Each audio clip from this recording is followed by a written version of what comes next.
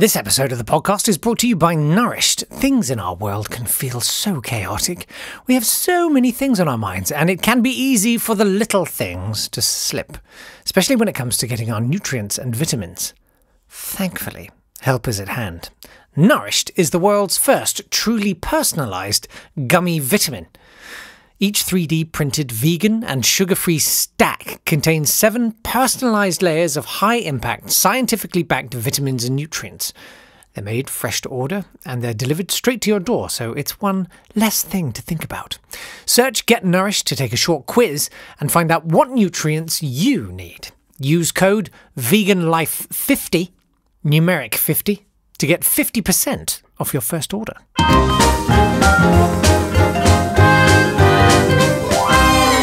Anton Petrov he's a regular on the show. He's done high-end stuff, he's done cheese, he's done French cuisine and seasonal cooking. He runs classes, demos, private dinners, but more pertinently, foraging expeditions. He's developed masterclasses at Demuth Cookery School, Harborne Food School and Made in Hackney. Also here, it's Mitch McCulloch. He's a returning guest from our Grow Your Own episode. He's a regenerative and organic no-dig grower. He's also been working on a solution-focused chat show, which aims to inspire others to make positive changes in their own lives, while at the same time try and help ease climate anxiety. I've got to say, I worry less about my recycling since I discovered there's going to be a third World War. Anyway, you can find him on YouTube under Mitch Grows Show. Anyway, gents, welcome back. It's lovely to have you here. Great pleasure to be here. Hi, Jake. Hi, Mitch. Before we kick off on this whole foraging thing, and I'm very excited about this, am I right in understanding, I'm not going to disclose any details, but is there such a thing as the foraging police? Is that a thing, Mitch? There's definitely certain places you can't forage. Waitrose, I find, take a very dim view of it. Like Epping Forest, for instance, that's like kind of like where I used to, close to where I used to live, and there's lots of signs up saying you can't forage there. And also where I am in the New Forest, there's sort of no laws on no fungi picking rules there. Also, if you're next to a triple SI, you can't really be going picking in triple SIs. But there's funny sort of laws with foraging, like it should be all right to be able to go and gather food. But yeah, the laws are quite funny, especially with private land and things. Sure. Anton, is this about... Great answer, Mitch. Doing it like you can't do it for sort of commercial purposes, is that right? You can't do it for commercial purposes unless you reach out to private land owners and you communicate directly with them. I know a lot of professional foragers, like one of the greatest ones I think is John from Forage London. Ranston, I may chop his surname, but you can find him on Forage London and beyond on Facebook and Instagram. He's incredible. He can tell a lot of stories about the laws. And I visited his walk, and basically it was in a New Forest, and we were harvesting, and he was charging money for it, but like once you have the agreement with the New Forest Commissionary, when it should be legitimate, basically. Sure. If you speak with landowners, that's the easiest way to. Most of the time, people never mind. They don't mind. But it's good to respect other people's private lands, and sure. If you do, that's all you need pretty much. Okay. But I loved Mitch's answer. I think he has a very good and thorough answer and an insight. I loved his answer too, and I loved his hat. I loved everything. It all worked. It was beautiful. Yeah, super stylish, truly. Okay, now we've got the sort of the caveats are out of the way, and now we can actually just pile in and enjoy it. And perhaps we should start with this. This is a great question from, I think it's Eshti, who says, "Where are good places in Britain to forage?" Okay, so where would you go, Anton? Well. I have most of my experience is actually in south of England, and it's say the line that goes through the London and all the way to Bristol and till Southend, all that part of the country plus the south.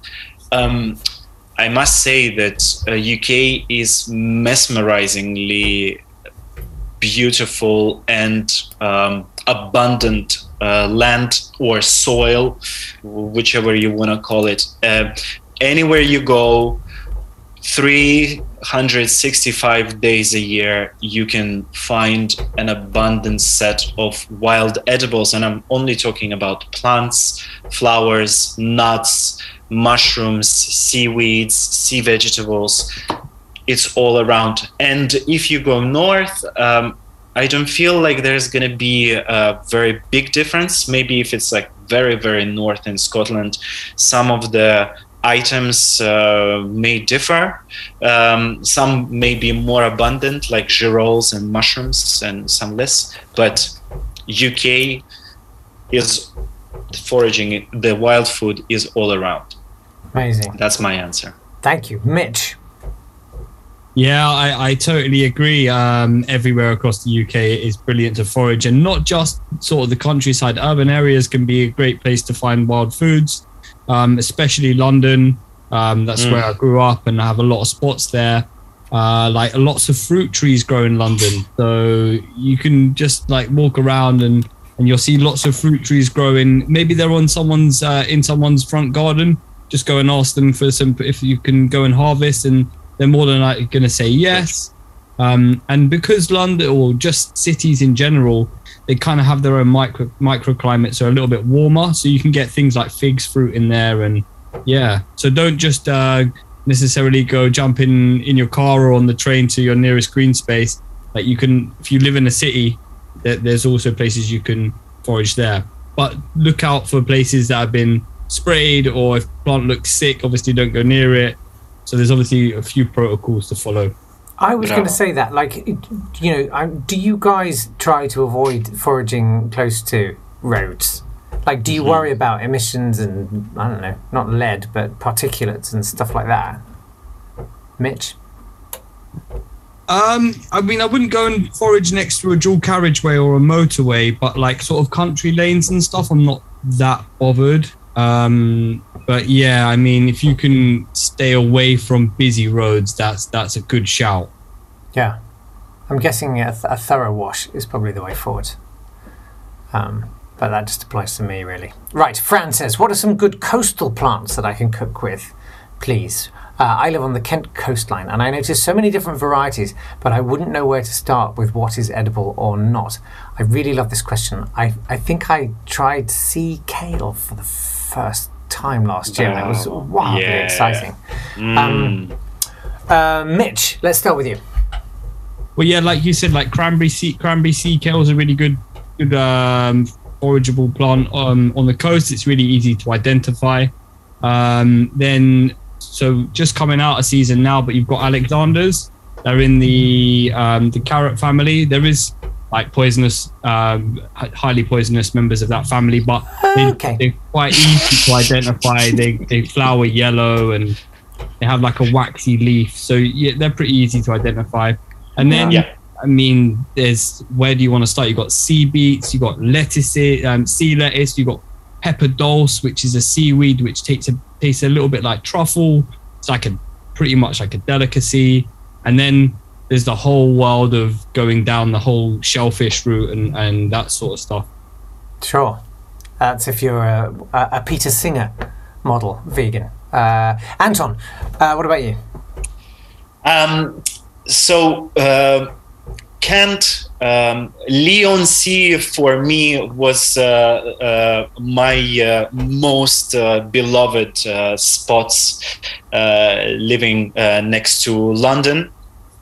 So it's same region, it's same climate, same sort of plants. The salt marsh area is your go-to. If you have it near you, then you can pretty much forage wild greens throughout the year. In the winter, late November till February, March, you would harvest actually that's the best time to forage a wild spinach or sea beets, as they call it. They have this slightly salty, spinachy flavor profile. And during those winter months, it's actually when it's most succulent, salty, like very beautiful crunch. Just a luscious wild veg that's just abundant throughout the coast. That's basically winter. And then also sea purslane is available throughout the year. It's again another naturally salty sea vegetable, sea green. Then we've got fennel, Alexanders, as Mitch mentioned. Again, I think Alexanders are the best season for them is in the winter, because that's what they have, this kind of celery-ish, parsley-ish flavor profile with a bit of sweetness. And towards the end of their season, it kind of becomes very, very bitter. But what's super exciting about Alexanders is that not only they're luscious and juicy, they somewhere, I guess it's towards March, April, they start giving out this very, very thick shoot that is the blossoming body, but it can grow into this kind of beautiful bulb before the pollen part is exposed. And so entire of this part is the best heart of the plant itself. So if you harvest that one, you can just cook it with a little bit of butter, a little bit of cider, and then finish it just with freshly chopped Alexander leaves, and it's a killer. If it's obviously, it's not a very vegan thing, but going with seafood, with shellfish, it's one of the best things. But you can serve it, if you're vegan, with potatoes. Again, great thing. As you can see, Jake, I can talk for hours, and I haven't even started, so you have to control me here. I will control you. I have my taser, and it's operated remotely. Basically, there is just, if I will sum it up, it's tons of different plants, and between May and July, you have the king of British sea vegetables, especially in Kent and in Leon Sea, which is the samphire and the sea aster. It's the juiciest, the most incredible plant, and I must tell you, in UK, in Leon Sea and in Kent, these plants, the samphire in particular, it's the greatest quality on earth. No doubt, no joke. It's just by June, July, it develops this very thick body, and it's almost like you're eating seawater, but it's the most delicious, filled with iodine. You need to just slightly saute it with garlic, fresh parsley, lemon juice, and pepper. Give it a little bit of olive oil. Don't need to fry it too much. Just saute it lightly. And that's it. Finish it with lemon juice.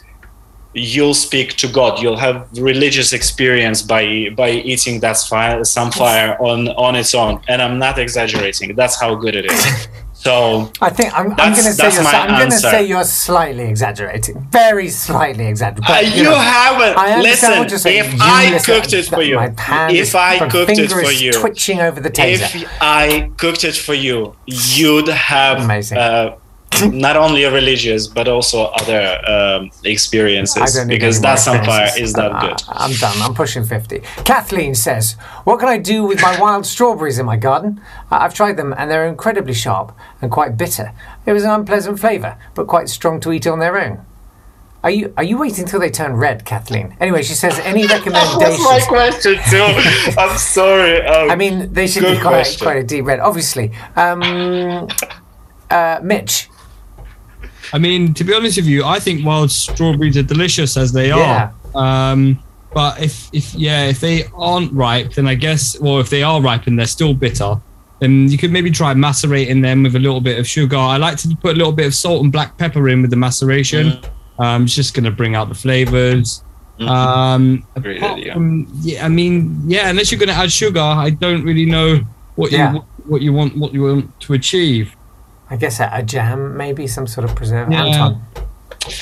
Well, there's not enough to make a jam to begin with. It would take 1,000 years, wouldn't it, to make? Yeah. Yes.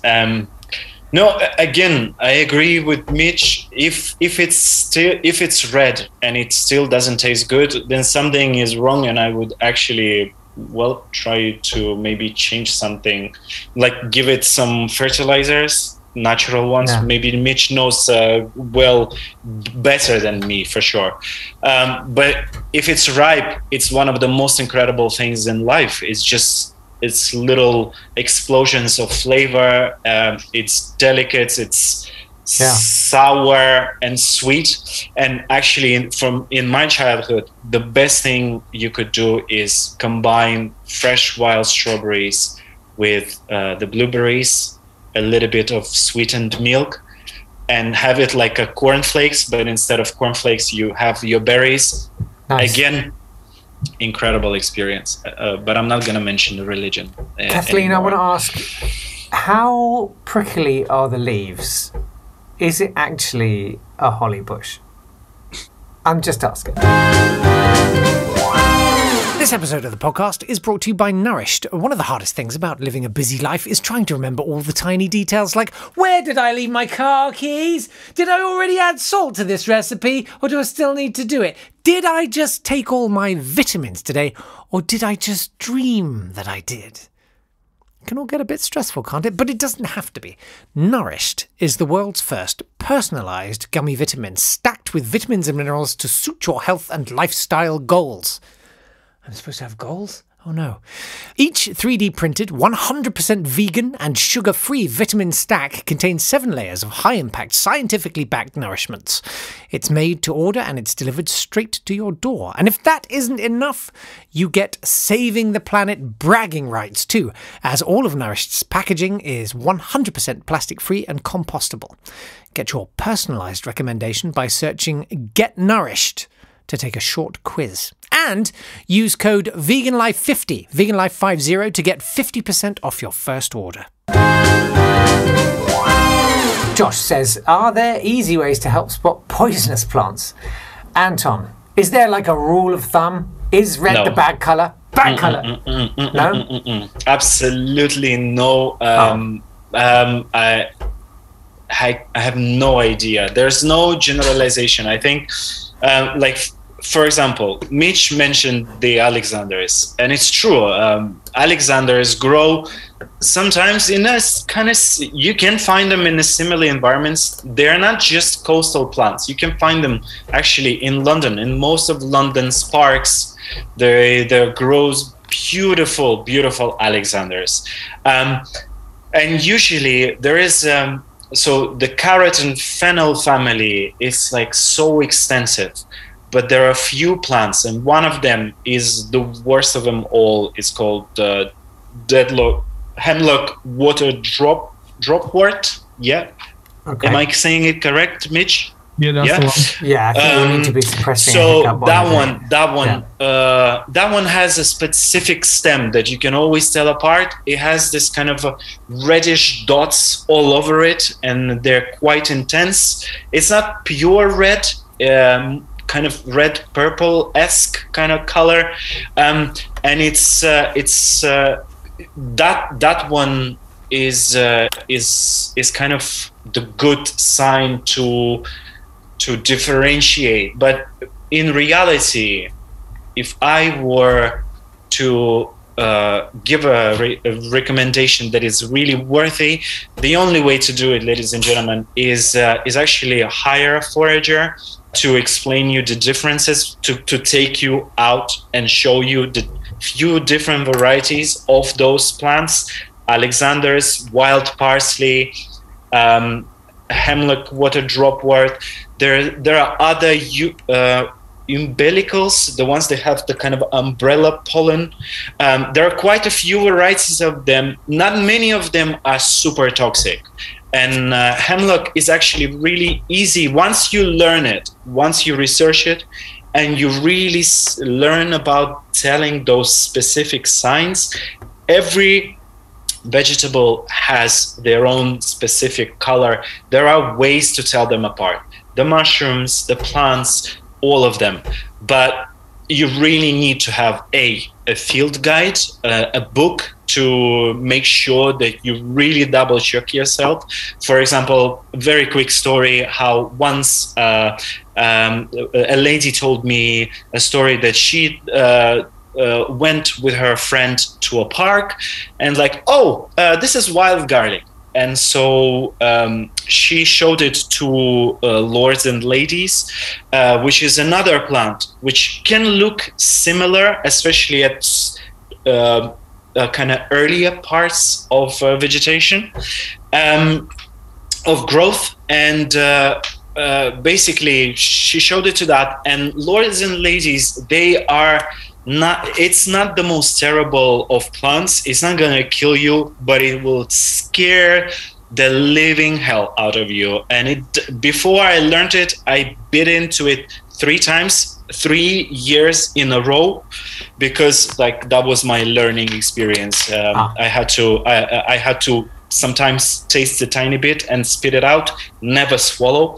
To if you're not sure, never swallow anything. But biting into that leaf, it gives you the impression that you just had chewed on a glass fiber. It's like it's not just tingling. It can get really intense and have this kind of strong reaction, which can be scary. So that lady started eating on it as if it was wild garlic, and had to go to hospital just because she was very, very scared. Sure. But it was fine. I try to have fiber. I'm sorry, I'll just finish it very quickly. Go on. Try to have a book.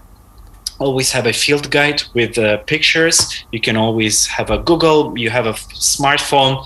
There are apps. Some of them are pretty useless. So the best way is to have a book and hire and go for a walk with a local forager. There are plenty of them all around UK. That's the way. Mitch, anything to add? Yeah, not really. I mean, just make sure you've got multiple positive identification sources before you even enjoy. And if you're ever in doubt, throw it out. Good call. Very good call. Good call. Very good call. That sort of conflated Liam's question, which was, can I have some tips on how to forage or some good websites for starting out? I would say, we were talking about apps. A bit of a game-changing app for me, because I don't know anything about plants. There's an app called Picture This, and the icon of it, because there's probably like 600,000 apps called Picture This, but it's white and it's got like a green silhouette of a sort of flower in a kind of shutter frame. Picture This. And I ended up paying it something like 20 quid, I think, for the year. But it's really good. You can take a photo of any plant and it will identify it for you. And if it has trouble with it, I think it actually sends the picture off to an actual human who will then look at it for you. So it's pretty good. I'm not affiliated with them, and I accept no liability if you get poisoned. But it's not a bad one to try. Can I add one last thing, please? Yeah. There are lots of Facebook groups that are very, very quick to respond. So you can just upload your picture, and within a few seconds, sometimes you get an answer. They are quite popular these days. Just find some groups, search for foraging identification. There's wild food and hedge witchery, something like that. It's one of the most popular groups on Facebook, and those are very, very fast to respond and can help you if you don't have a book with you. That's a very good call. Izzy and Mark say, we recently ate at Wilder Allotment Kitchen on our holidays in Truro. Totally recommend it. The atmosphere is fantastic and the people who work there are great. The food they use comes from locally sourced organic allotments. My question is, do the guests recommend any eateries, cafes or restaurants? I always think these vegan places succeed on word of mouth. That's a great question. Mitch, where do you like to go? To be honest, since I've moved, I haven't really been eating out too much. I think I can recommend somewhere in London that isn't necessarily vegan, but they do sell lots of vegan food. It's called Silo. It's all about sort of zero waste and sustainability and using produce which isn't necessarily so there's zero waste there, so check out Silo. Very, very cool. Nice. Anton. Great call, Mitch. And I know for sure Silo offers vegan menus, and they're just mind-blowing. It's worth every penny to go there. It's one of the best restaurants for sure. As for me, I was supplying quite a few restaurants in London. There were a lot of them. Not so many vegan restaurants, to be honest with you. No, so if I were to recommend London restaurants, pretty much all decent restaurants that have a Michelin label, not the star, not necessarily the star, but just the label of the Michelin, the sticker on their door, most likely will source some form of local wild harvested produce. But to name a few, Premier, Western's Laundry are incredible. They're not super vegan, or Jolene's Bakery. It's all around Newington Green area in East London. It's just fabulous. They're all owned by the same person, and they heavily rely on the wild ingredients. Clove Club, the 2 Michelin star from East London. If you are super fancy, they are crazy about wild foods and local ingredients. They have vegan options as well. It's a culinary experience to go there and try their food. Outside of London, obviously, I preach for Oak from Bath. Yes. The most important plant-based restaurant in UK, in my opinion, and they are just received their green Michelin star. By the way, congratulations to Rich. And they heavily rely on wild local ingredients. They have their own allotment.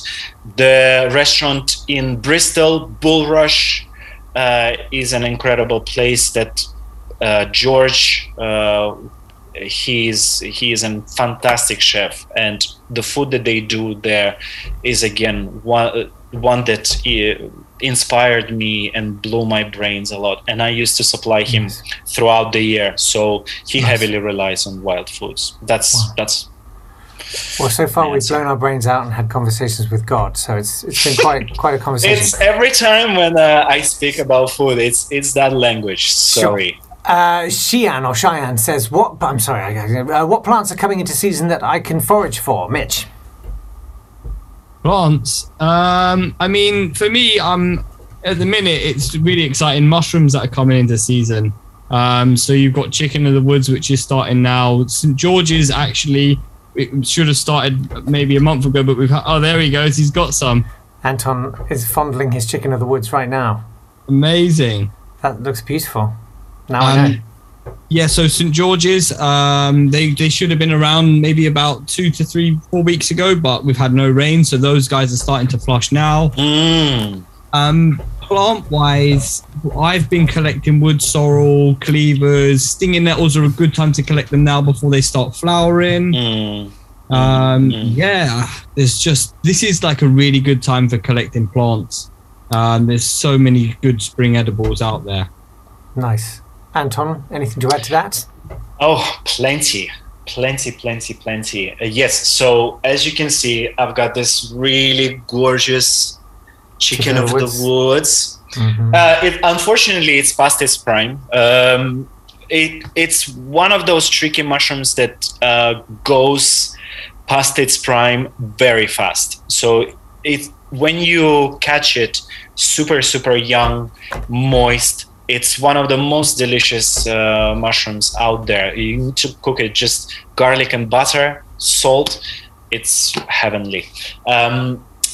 But it can go dry really, really fast, and then it's inedible.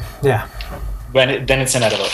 But after that, it's everything that's starting to flower: cherry blossoms, elderflowers, wild garlic flowers, wild nettles, fennel. What would you do with cherry blossoms?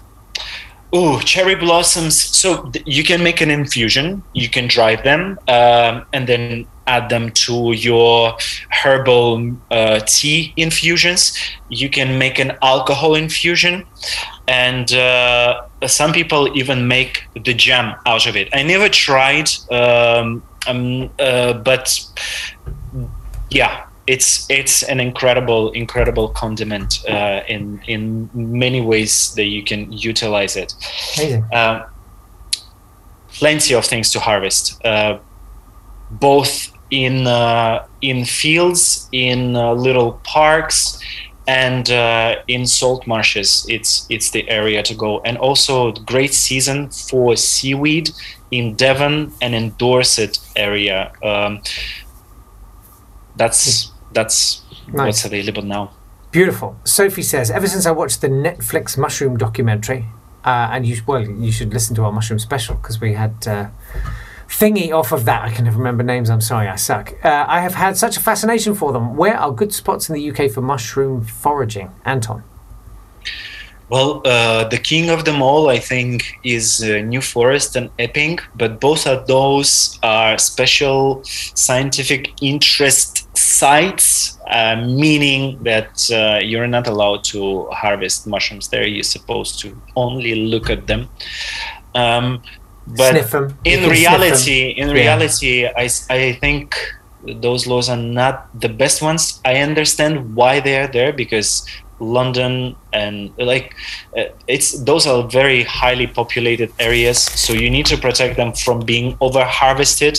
But if you are very careful, foraging can be very, very good for the environment. You can spread the spores. You can allow the mushrooms to proliferate around the woods. That's kind of, the mushroom is a fruiting body that is supposed to spread the spores. So the mycelium, the web that is in the forest floor, can actually, that's the most important living body, can spread around and continue thriving and supporting the complex ecosystem.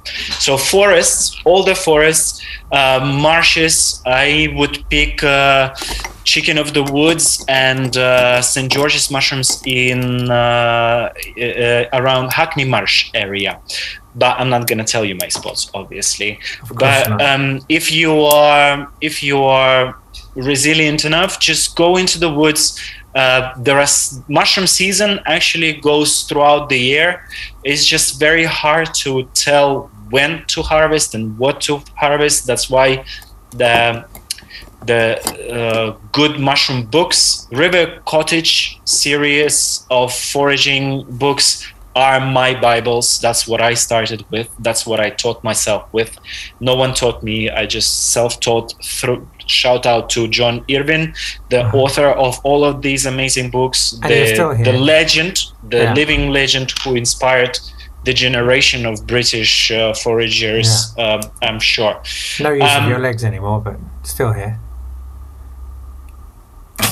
Excellent, thank you. Sorry, good. I think I threw you there. Sorry, Anton. Mitch, no, it's all good. Where would you go? I think before you go out in certain areas looking for certain places, I think learning your trees would be a better start. Like if you know what trees and know what habitat, then you can start looking for mushrooms. There's no point of going out for something that you don't know what you're going to look for. So yeah, learn the association trees and then go out in particular pursuit of that habitat. Nice idea. Get to know where you are rather than going out specifically to a place for a thing. Yeah. Nice. I like that. Final question, because you mentioned nettles, Mitch. Andy says, what can I cook using nettles and what are the flavours like? I've heard anything but salad, but let's expand on that. Anton. Well, the simplest and quickest is just velouté, a delicious soup of saute your garlic, leek, onions, and add some potatoes. Add some bouillon.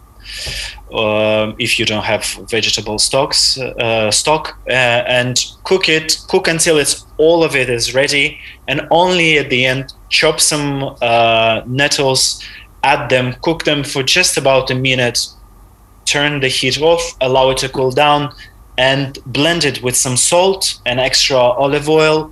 Maybe add a little bit of whole grain mustard if you want, or black pepper. That's it. It's delicious. It's fresh. I find that nettle has it has a very subtle aromatics. It's very pleasant. I really, really like it a lot. I wouldn't have it for a salad, for sure. But a puree is really, really delicious. Some people cook it. There is actually in Greece, there is this very famous mountain vegetable that tastes almost exactly like, I think it's called horta or something. It kind of has this hairy, slightly hairy texture, but when you steam it and you serve it with olive oil and salt, it's simple and delicious, and you can serve the nettles just as well, and grind some pepper, bread. Delicious, really, really delicious on its own. The only thing I would add is that when you collect the nettles, try to wear gloves, because during the spring, during their kind of growth season, they are particularly stingy. Yeah. And it can burn. And what I suggest is put them in a plastic bag and then slightly wrap the leaves. So basically, the tiny little needles, they will be destroyed, and then it's much less difficult to handle. That's from me. That's a top tip. I mean, we spend all this time waxing lemons.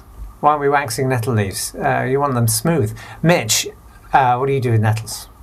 Actually, you can scrunch up the little leaves into a little ball and you can eat them raw. And it's quite a good little... You go first. Yeah, you go first. I'm sure he does it a lot. Anton was mentioning a puree there. I think you could use the puree in like a gnocchi base and make some lovely nettle gnocchi, and then use some other wild ingredients to make a pesto to go along with that. Or treat them a little bit like spinach, saute them with some garlic. I just would treat them like spinach. That's my best bet. That's a top tip. Well, thank you both so much. I do find foraging is such an exciting idea. I've done so little of it, but the little brief moments I've had have been such a rush. Where can people find more about you and your stuff? Mitch, let's start with you. I'm on Instagram, which is at Mitch_grows, and the same on YouTube. And then just that's the way you can find me. Perfect. And Anton? Instagram as well, Chef Anton Petrov, or you can reach me through the website if you have any inquiries for private dinners or walks or anything food related. Nice. Sounds good. Go foraging. Guys, thank you so much. And we will see you next time. That's it for this week's Vegan Life podcast. Don't forget, Vegan Life Live is happening. I can't remember when. I don't know, it's June. It's something. 14th, 15th, something like that. And I'll be there somewhere, probably chaotically going, oh, yes, like that. We're going to be doing a live edition of the podcast. And it would be so lovely if you came down to say hello. I think Jack Patch is going to talk there. There you go. Yeah. Everyone's going to be there. Anton, are you going to be there? So shame I can't make it. Almost everyone is going to be there.